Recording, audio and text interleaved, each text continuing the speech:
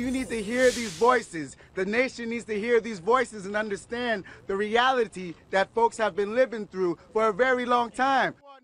Outrage in South Carolina tonight after the fatal shooting of an unarmed black man by a white police officer. Demonstrators gathered outside the North Charleston City Hall demanding justice after Officer Michael Slager was charged with murder.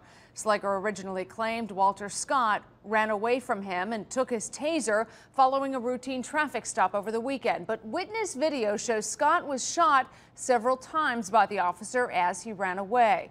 Fox's John Roberts has the latest. The FBI and Justice Department now looking into the shooting of a black man by a white police officer Saturday here in South Carolina. North Charleston patrolman Michael Slager facing a murder charge related to the incident. Local officials say the officer has been fired. There have been two families that have been harmed great by what occurred, both the victims and the officer's family. And our hearts go out to both of them. Their press conference disrupted by angry protesters.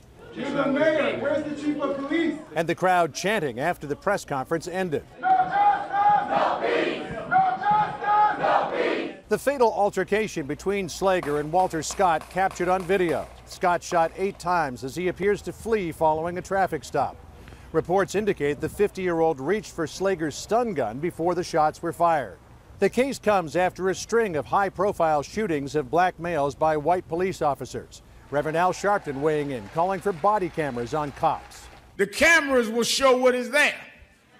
Whether it helps the police or the citizen, no one should fight transparency.